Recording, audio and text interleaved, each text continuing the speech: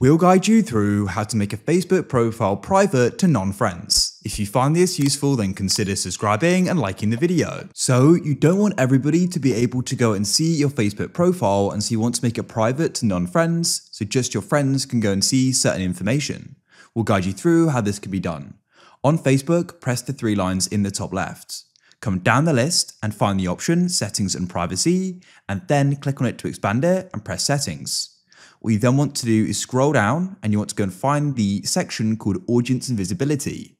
Now what we can do is start going through here and adjusting things. So you can press on Profile Details at the top, and what we can do is start seeing the different info here. For example, places lived, we can press the pen icon to the right there. At the top, you can choose who can see it. If it's currently set to public, you can set it to friends. At the moment, mine's set to only me, which means not even my friends can see it, only I can. So you can work through this list and go and change it to just your friends from public, or even only me if only you want to be able to go and see it. After you've gone through there, you can then tap on how people can find and contact you. So what you can do is change who can send you friend requests. You could just do friends of friends there.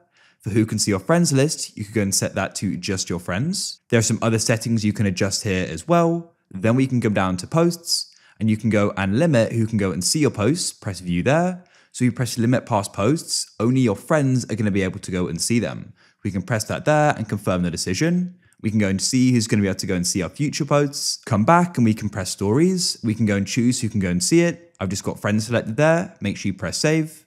You can come down here and adjust these to your liking as well. Then we can go and press reels, and I have these turned off. And at the bottom, you can choose who can see them, select friends and press save. Then we've got avatars. What you can do is go and choose who can share, interact with it. We can go and select friends and press save. We've then got followers and public content, and you can go through here and go and adjust this to friends. And as I said, you could always go and use only me if you want it to be even more private as well. Then what you can do is go and press profile and tagging. You can choose who can post on your profile. I'll go and set that to friends and press save.